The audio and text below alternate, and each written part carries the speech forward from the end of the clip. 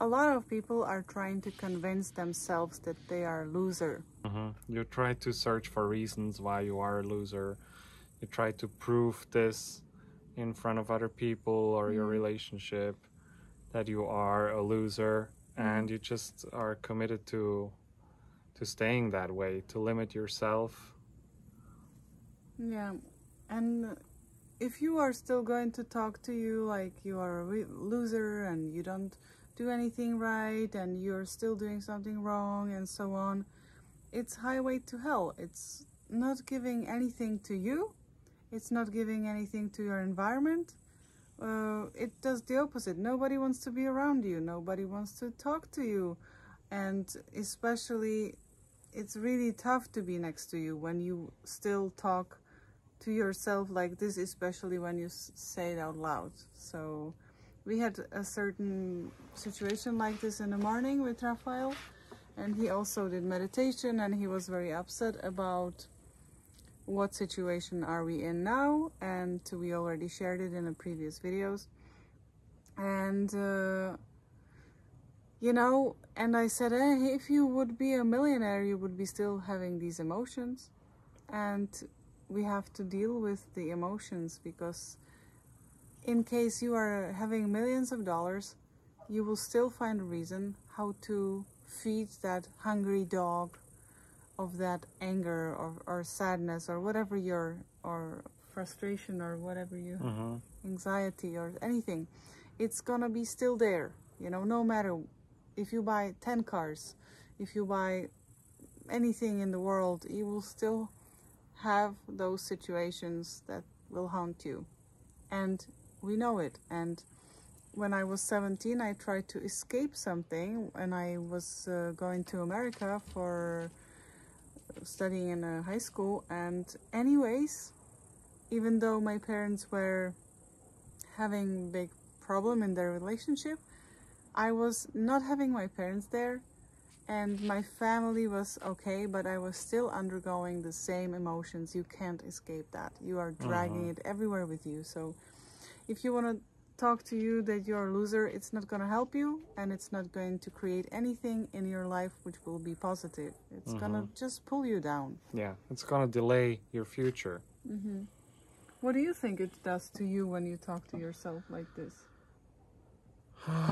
Yeah, it sometimes comes that I really start to go into that spiral where I talk badly about me and how I'm not good enough, and I don't do this well and that well, and I'm not worthy to have anything. And me too. I am also like this. Everybody does have these moments. It's weakening my body, it's weakening my mind. I can't focus on my future then, because all I want to do is solve that problem, that feeling. Okay. I want that feeling to go away. And now I have a little recipe for you how to work with this, okay? Let's say we are partners, and if I talk like this about me, because I do sometimes, how do you feel? Say how you feel about me, how I'm talking to you. Then I feel frustrated that you talk to my woman like this, that you talk down to her. How else do you feel? I feel also angry and frustrated, and like that's not what I signed up for. And it's exactly how your body's feeling. You know, you can ask your partner, oh my gosh, when I talk to you myself badly in front of you, how do you feel about me doing this? And you observe that your person or your friend or your partner talks to himself or herself wrongly or badly, and you feel very upset and nervous and frustrated and absolutely, like, I am very stressed about that when Raphael starts to do it. I am absolutely insecure, you know, I lose, like, I am very insecure. I feel a lot, like, you know, you name the emotions, you know. You feel the emotion which I am feeling. Yeah, yeah. I feel like that because it doesn't make me feel good when my partner talks like this. And it's basically mirroring what happens in your body. So try this, you know. If you talk to if you see somebody talking to a dog or to an animal really badly, you also don't feel good. You feel angry at that person, that person talks wrongly about somebody or to that animal, and you want to save that animal, and that's happening to you every day on a daily basis.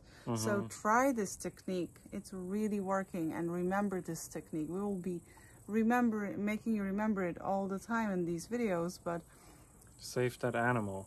Save that body, because it's your body, and it's the best body you will ever have in this lifetime. There is nobody who loves you more unconditionally than your body. What do you say? It's never worth it to talk down on you, to make yourself smaller. And if I could, you know, he talks badly about himself, and I can just run away from him, and I can go shopping or just have a nice day for myself. But the body has to be with him, right? It has to suffer. Like I can't walk away from it. The body can't walk away from you. And you know, your animal can't walk away from you either, because so it has to endure that. So have a little compassion and love for your body, and try to play with it a little bit differently than we are used to, because I also do this mistake that sometimes I am like, oh my gosh, we'll just do more of this and more of this, and then I feel like I clean a lot or something, and then I am very tired, and when I'm tired I get very emotional and talk badly to me, and my body can't run away from me, you know? So what does it do, the body, when you talk wrongly to it and it can't run away? Okay, it's gonna manifest something not nice. And if you will start to talk to it nicely, how could it feel? What can it manifest? And it will go deeper down that rabbit hole. Like, after you talk badly to yourself, you're not gonna all of a sudden talk well to yourself the next day. You're just gonna continue in that, and it's gonna get worse and worse until it's really extremely hard to lift yourself up. That's why they can talk to themselves immediately or in this moment, but positively. Nicely. Yes, exactly. So why can't they do it next day? It's not happening automatically. When you start with this spiral, it's naturally going, the negative feelings will cause negative thoughts, and the negative thoughts will cause negative feelings, and this is automatic. This doesn't need our attention, our awareness, our consciousness.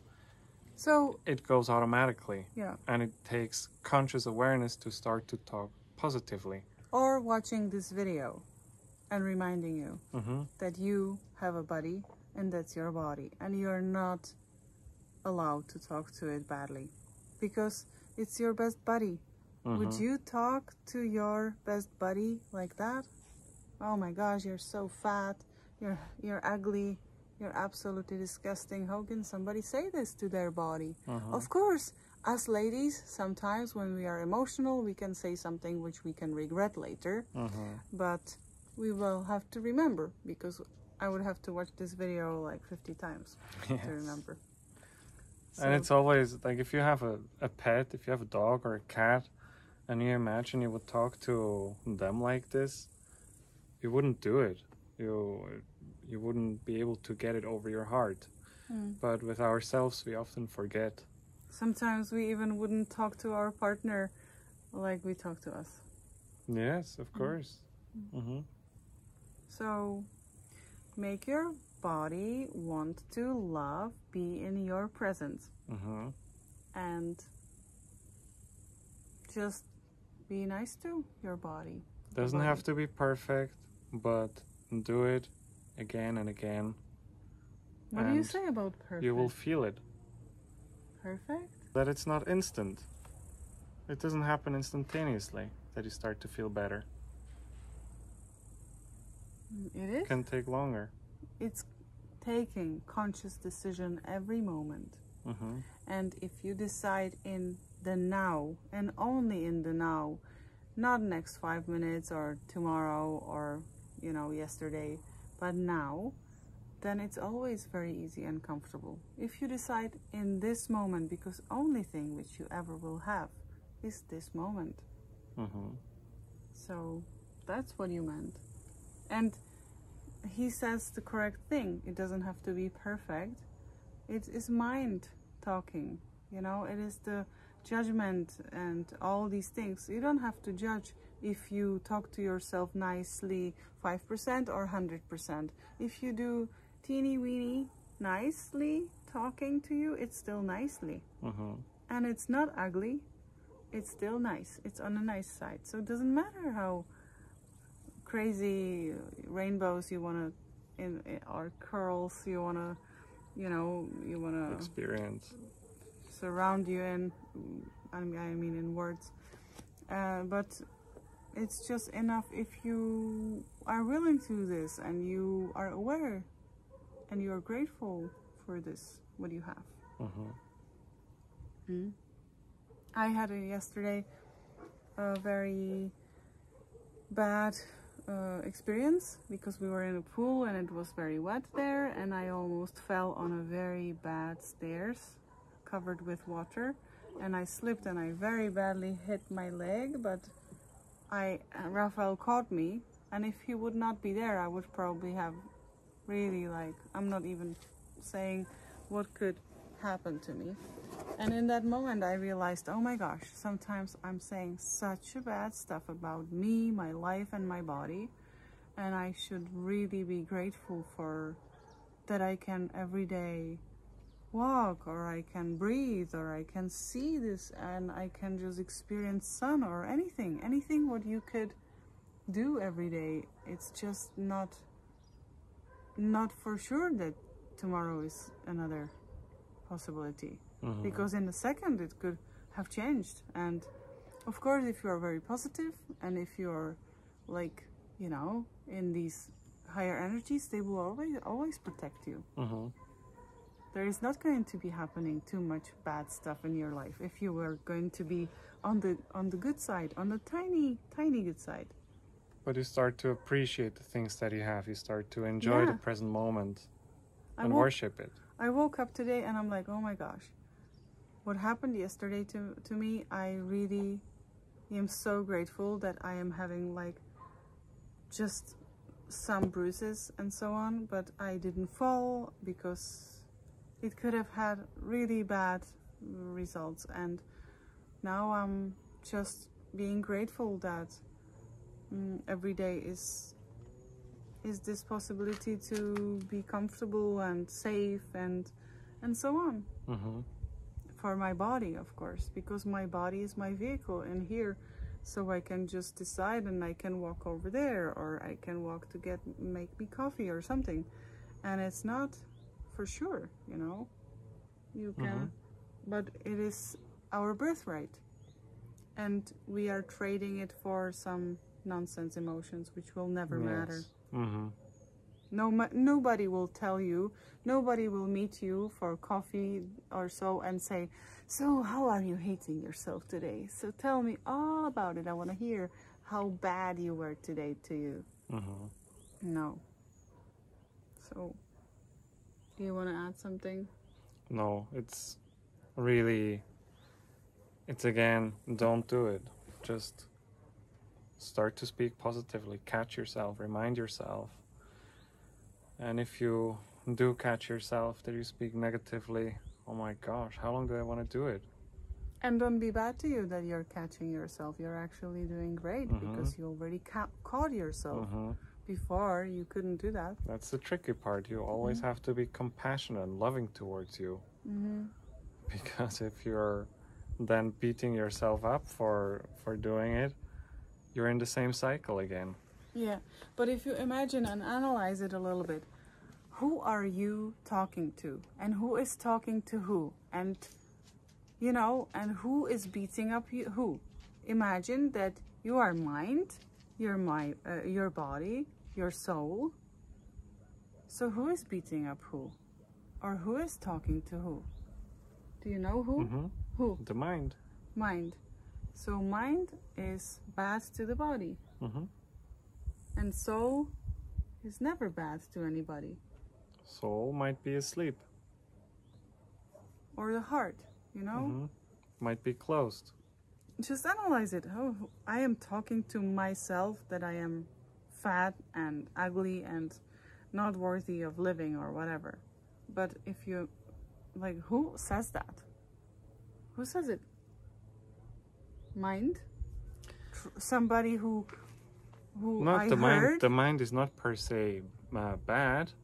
Mind is a tool which we get to use, but when we don't learn how to use it properly, then it can become our enemy. It can ruin us, to get to extremes, to make really big mistakes in life. But in a total, the mind says this, and mind is only a record of the past, of you, what you have experienced, what you have heard, and mind knows only words, and life is beyond words.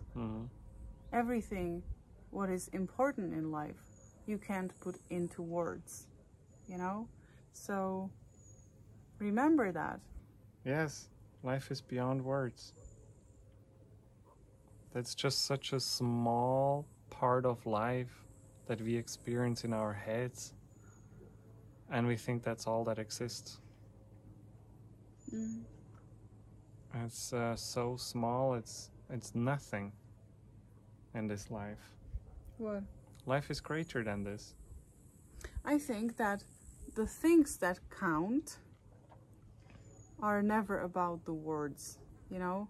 If you have some, and our life is so loud, the mind is so loud, it still comments everything. So if you get a chance to have like a little quiet time, it's worth so much more, because it's the life. Because you don't comment it, and it's the quiet, and you just are. Yeah, you were saying that sometimes, that how nice is it to look at a tree and not label it as a tree. If a child is coming to this planet and it's just looking at things, and they always have their eyes super wide open, and they're just gazing into nothing, and they're experiencing something, and we look at it, we see, that's a tree, that's maybe this kind, and it's done. Finished, ticked. You know, for us it's safe, and for the mind it's just comforting. So, okay, I don't have to deal with this. But if you think about it, it's not a tree, it's everything, because if you took that tree and put it somewhere else, it would not exist. You have to have it there where it's growing, because there are microorganisms and some energy and plants and waste product and water and everything. It's just synergy. It's never just a tree, you know, but we call it a tree. Right? It's funny, because the words are not limiting. The words are imperfect, as he said. Doesn't have to be perfect. If you don't put it into words, yes, you will be always perfect. That's actually what I meant. Yeah. So we got there anyways. That we don't strive for, this is how it has to be, this is how it has to look at the end. No, it is as it is, and you're loving towards yourself. It's great to have intention though, but maybe if you are quiet, you're just good. So enjoy this video, and I bet that after watching this video, you're definitely better buddy with your body. Yes. I am. Thank you for being here.